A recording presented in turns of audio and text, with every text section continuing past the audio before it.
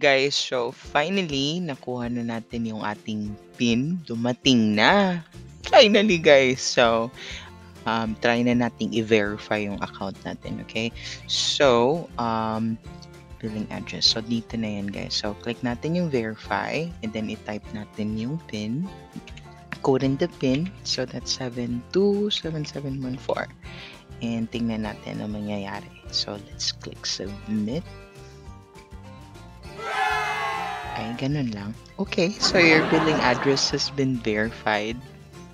Ay, okay. Wala na bang iba? Yun lang. Okay, yun lang guys. So, verified na siya. Then, refresh lang natin.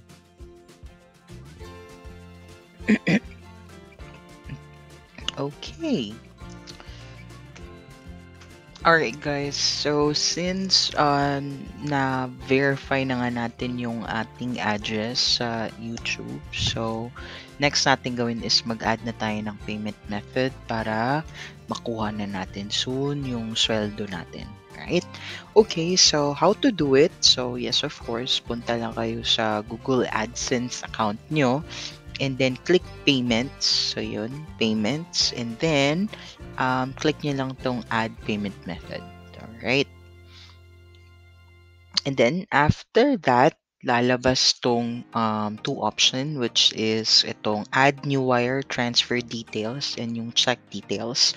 Now based on the research ko, medyo komplikado daw yung process in terms of check. So, mas maganda na ito, add new wire transfer details. So, diretso na siya sa bangko nyo. Right? So, automatic withdraw na lang sa ATM. Wow!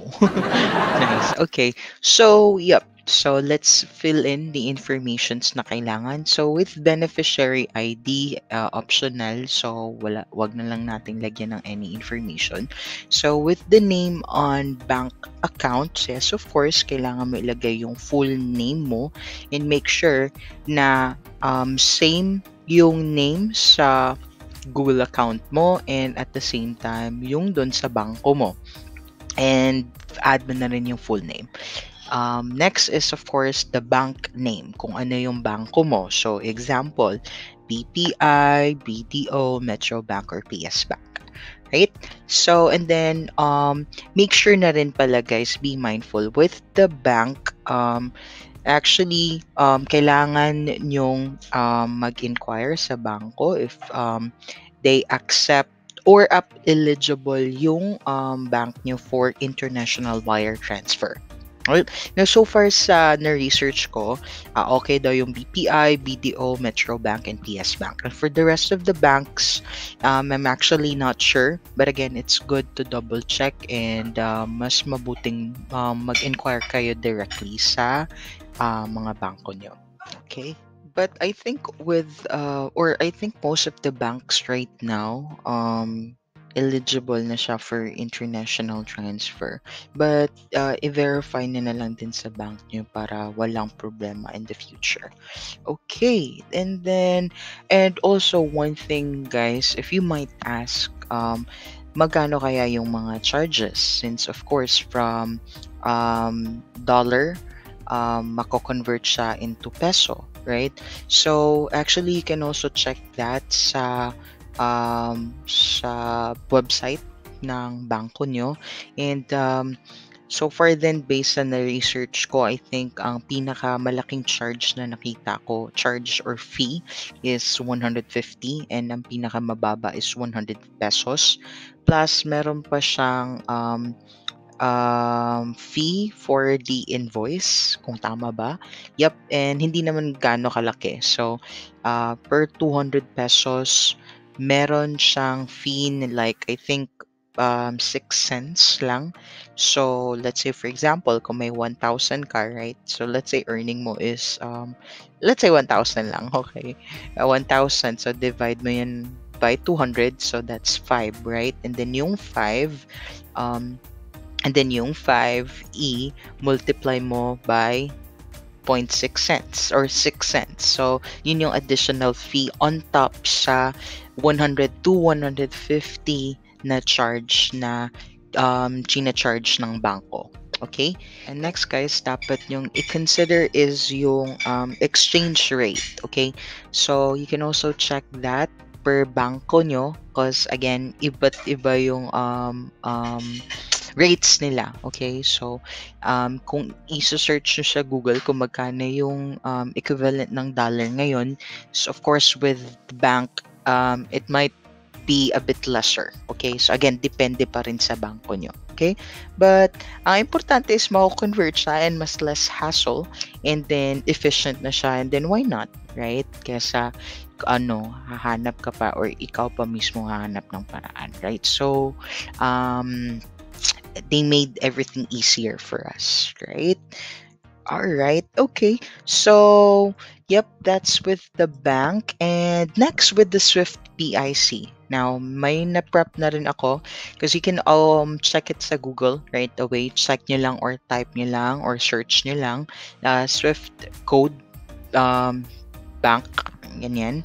Then, meron ako nakita itong website na to which is Max. So, automatic nandito na yung mga list of banks together with the corresponding niya nga Swift code. Okay? So, since my bank is Metro Bank, so ito. So, Metropolitan Bank and Trust Company. Okay? So, copy lang natin to. Okay. And yun. And copy-paste lang natin. Right? Then, fill in ko na lang din yung ibang information. Okay? So, for my name, bank name, and yung bank name. Mas mabuti guys na i-copy-paste na lang din to. Kung ano yung nandito. Para complete yung name ng bank. Okay? So, yun na nga. And then, yung account number, of course, kayo lang nakakaalam nun. Guys, again, iba yung card number sa account number. Okay? So, mas mabuting alam nyo rin yan. So, usually, yung account number is makikita below sa name nyo. And most of the time, yung card number is nasa taas or mas malaki siya compared with the account number. Okay? Then, just retype lang. So, copy nyo lang yan. 3.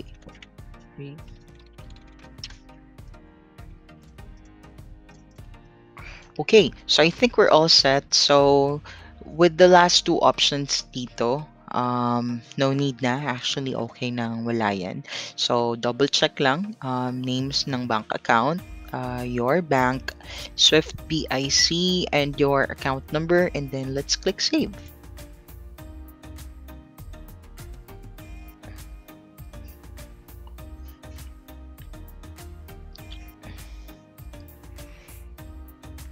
Oh, and I think I missed the last part, yung sa bottom pala, para lumabas siya as your primary. So, make sure na naka-primary rin.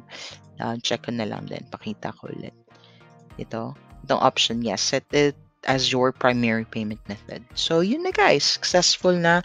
So, meron na tayong payment method. Done na tayong mag-add. So, expect na lang na meron kang ma-receive na email from Google or YouTube regarding the changes na ginawa mo sa iyong account.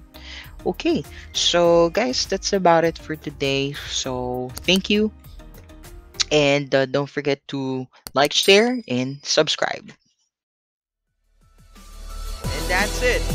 Thank you for watching.